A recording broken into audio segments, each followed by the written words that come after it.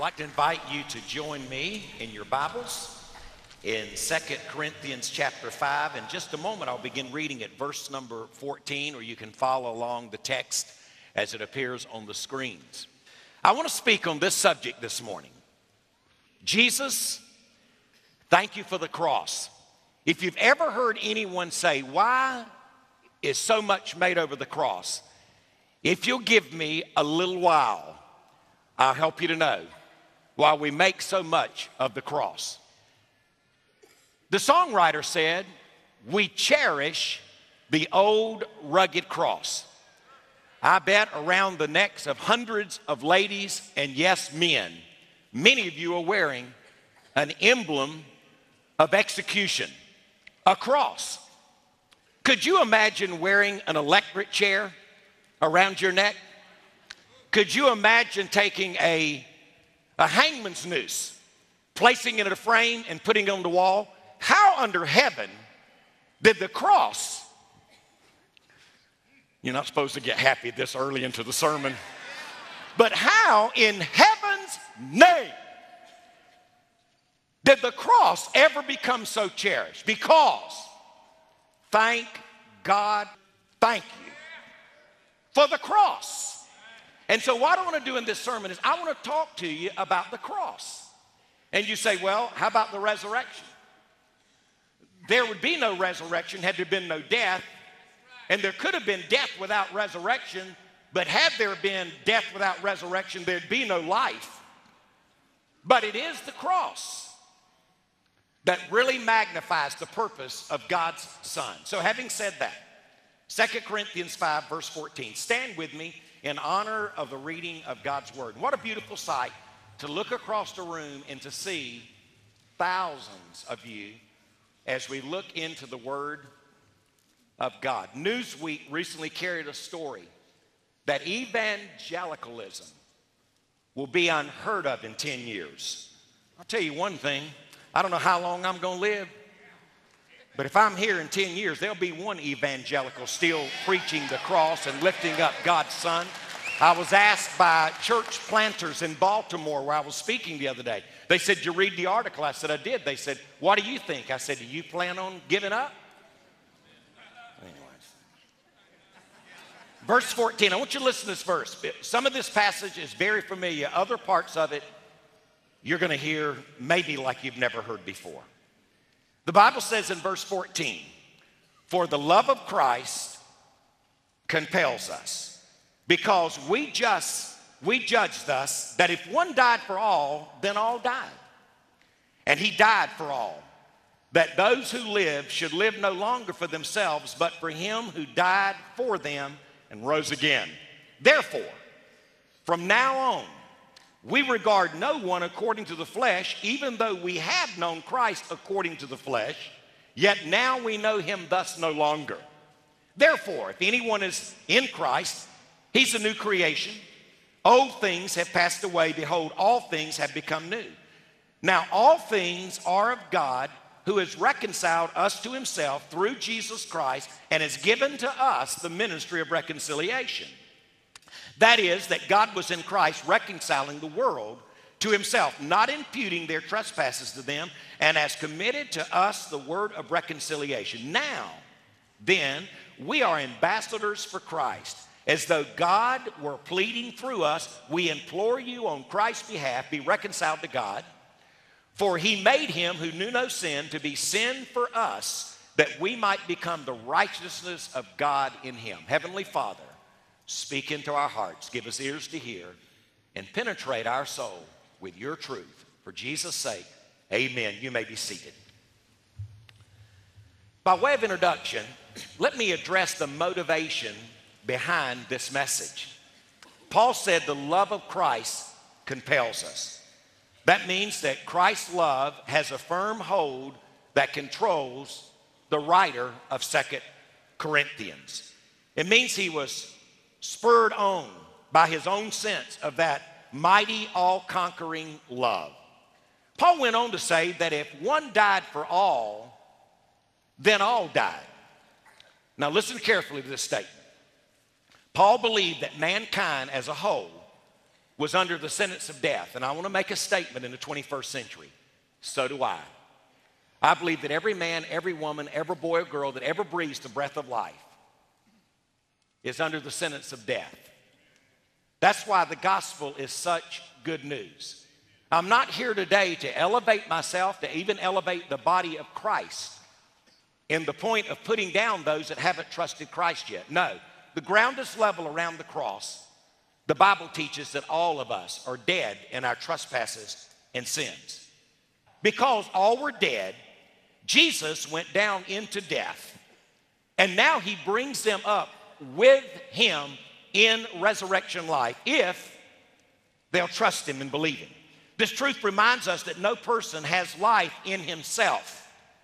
The Bible says in verse 15, Jesus died for all that they may live. So he desires for us to live, but we live through him. The Bible says he died for all, that those who live should no longer live for themselves, but for him who died for them and rose again. Paul felt with all of his heart that people were under the sentence of death, yet the Lord had given him a message of life. What motivation? Sometimes people ask me, why are you so passionate?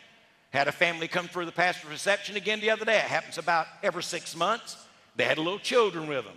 The parents looked at me and said, our son asked a question while you were preaching.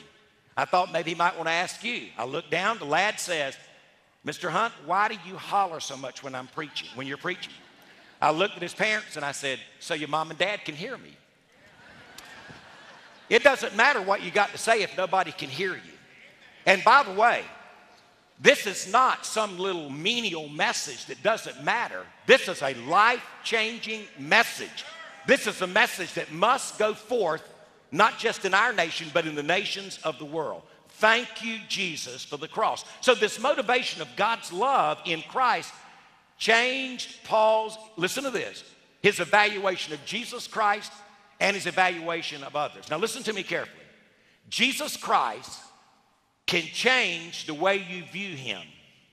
And Jesus Christ can change the way you view others. Saul of Tarsus used to hunt Christians down. He was on his way to Damascus to arrest people and yes, even place them under a death sentence when he met Jesus. There in Syria on the road to Damascus. And as a result, God changed his life and now he viewed Christians differently and he viewed Jesus Christ differently. Sometimes, and we ought to, we try to convince people to change their view of Jesus Christ. The word is repentance, which means a change of mind. But the truth is, only God can give genuine repentance. Only God can really change your attitude and the way you view Christ and other people in the world. Listen to Paul's words again, see if it means more to you. Verse 16, therefore from now on, that is since I've come to be compelled by the motivating force of God's love, we regard no one according to the flesh.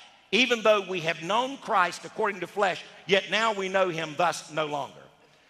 Paul no longer looked at others from a purely human standpoint. His outlook was changed and now his assessment was different. It was common for people then and now to judge others by such human and external standards as wealth, race, family, background, personality, looks, and skills. You ever heard someone say this? And sadly to say, even in the church, they're not my type people. I want to tell you something, ladies and gentlemen. When you allow God's Son, the Lord Jesus Christ, to die for you and change your life, everyone becomes your kind of people. They're the ones whom Christ, every person you will face today is someone for whom Christ Jesus died. And so Paul said, I'm telling you, I don't look at folk the way I used to. I don't measure them just by what they wear, where they live, the color of their skin. And then he even made the statement about Jesus. Paul no longer looked at Jesus from a purely human standpoint. Have you noticed in the media? Every station you turn to, they're doing a documentary on who is Jesus. If they'd have come this morning, I could have saved them all that research.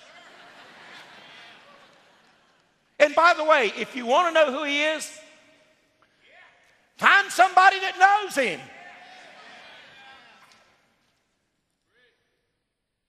Paul no longer looked at Jesus from the same perspective.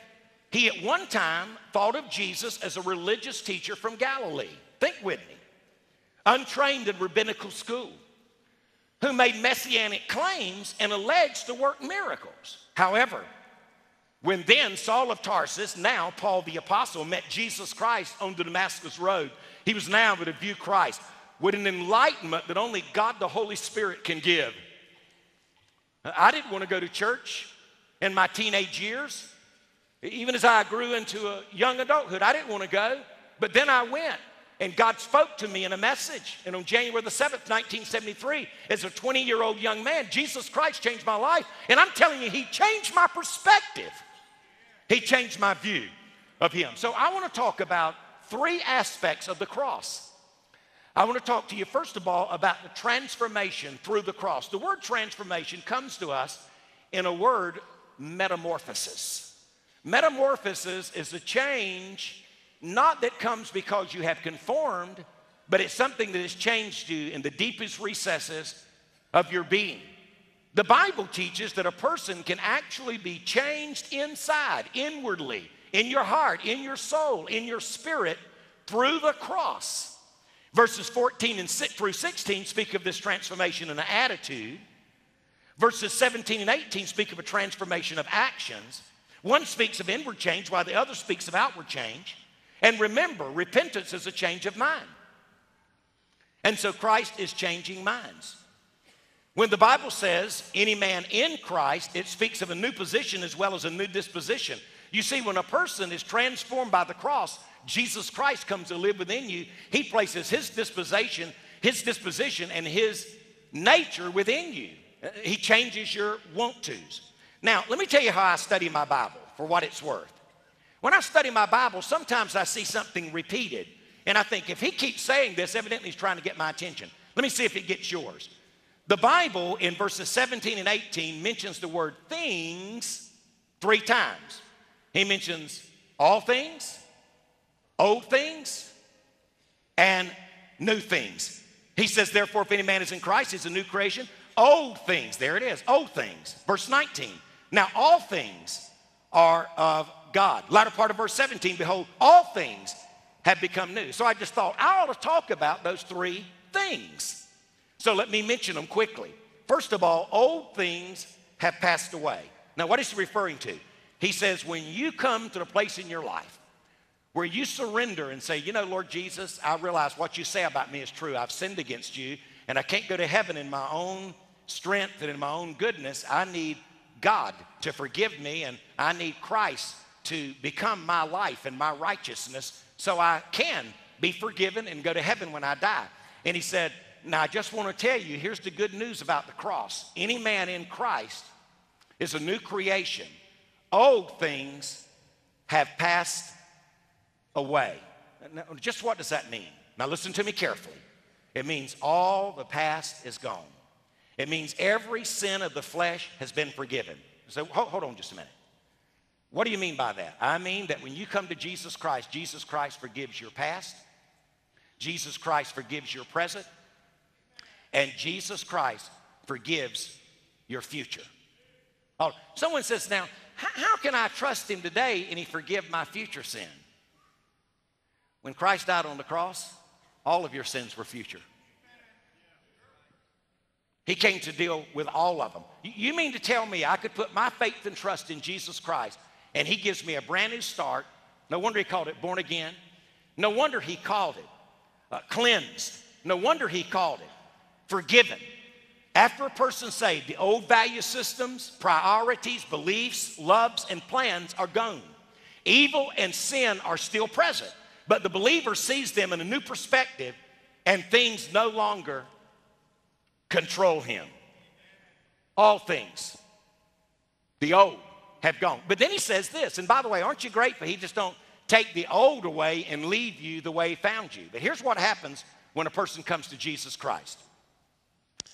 God deals with the old in your life, but he brings new to your life.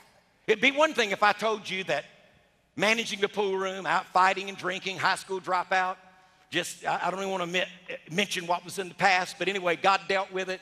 But he didn't just take that away, it's what he gave me. The Bible says all things have become new. That means the believer can live a brand new existence. The grammar indicates that this newness is a continuing condition of fact. Spiritual matters become crucial where once the sinner was dead to them. Jesus Christ performs a fresh work of creation every time a person is saved. And the perfect tense indicates this change has come to stay. I got a letter yesterday, really blessed me. I've not even told Janet. Came from Carol Tyson. Carol Tyson is the sister of a young man by the name of Ozzie who was married to a girl named Pam. When I was at Falls Baptist Church 28 years ago, I went to Ozzie and Pam's house and led them to faith in Christ. After he got in church and began to grow, he said to me, I've got a sister that needs the Lord. We went over to see his sister Carol, and Janet and I led her to faith in Christ. She wrote me yesterday, and she said, Pastor Johnny, and by the way, I've not heard from her in 28 years. And she said, I just wanted to tell you that till this day, nothing means more to me than my faith in Jesus Christ. It is a continuing condition of fact. It has come to stay. Repentance is never temporary. When someone comes to Jesus Christ, it is everlastingly different.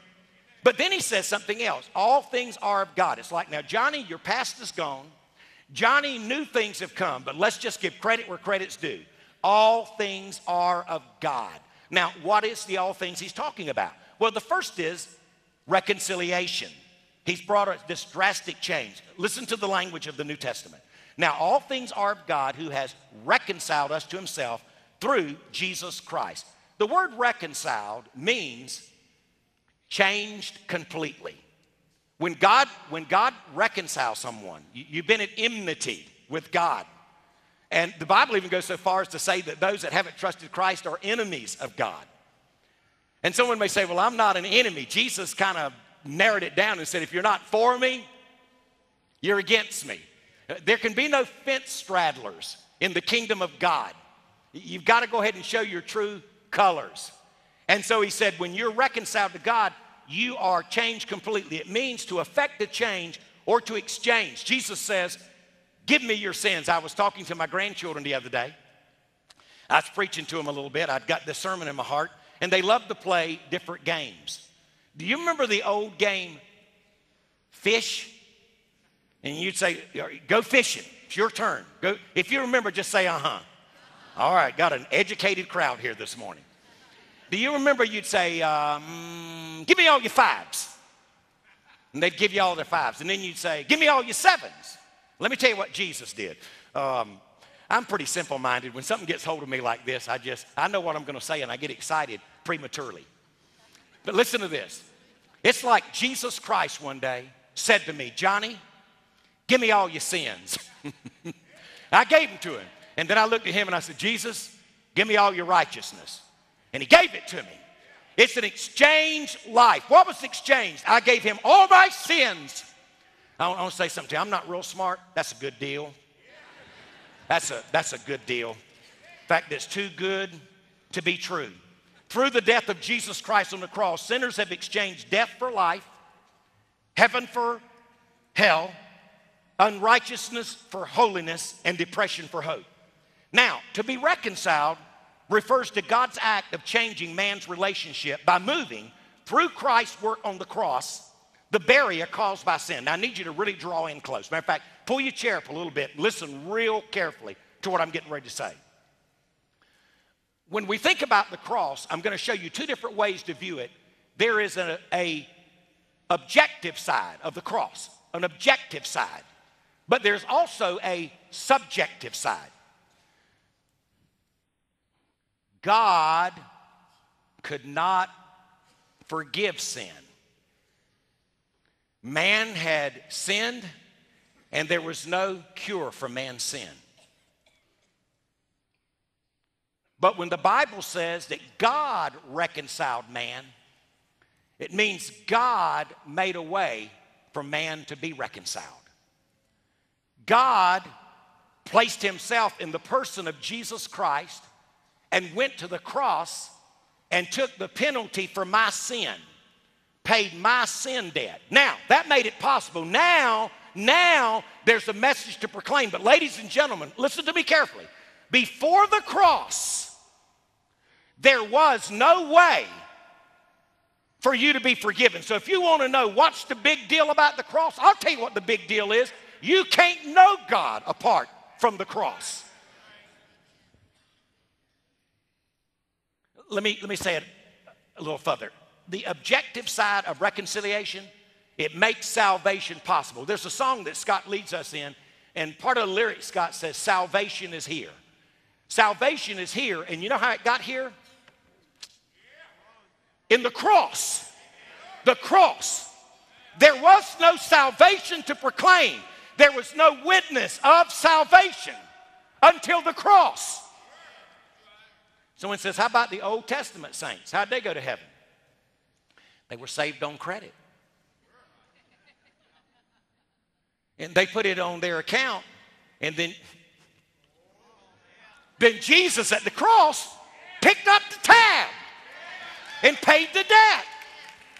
Abraham got saved by the same cross I did.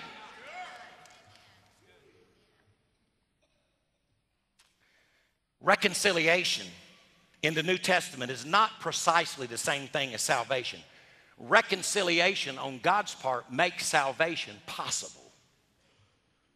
So this aspect of reconciliation makes salvation possible by paying our debt and by removing the obstacle, namely our sin, but it does not save everybody. Somebody says, Christ died on the cross, we're all saved. That's not true. That's universalism, and it's not true to the teaching of the Bible.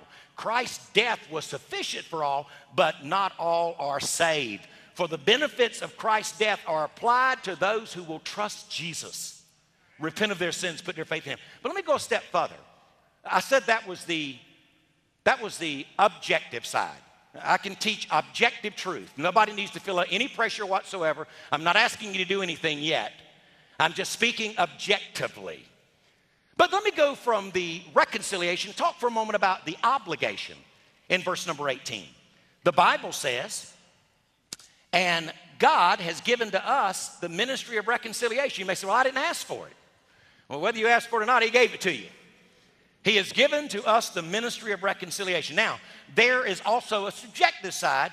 For this reason, God, who reconciled all things, that is, changed completely our standing, our position in relationship to him, made it possible for us to come to him, has given the means of reconciliation to his servants, so they are to proclaim the gospel, announcing God's reconciliation to him.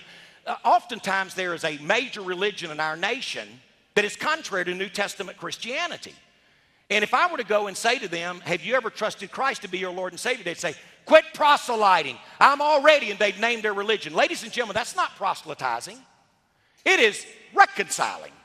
It is telling people that God gave me a message, that the message contains the means of how someone can be reconciled to God. And so I'm to be faithful, and the Bible will say much more about that, and I can hardly wait to get to it. And so what we've seen in this first portion of Scripture, I think the Bible has clearly shown us that we can be transformed through the cross. Here's the invitation.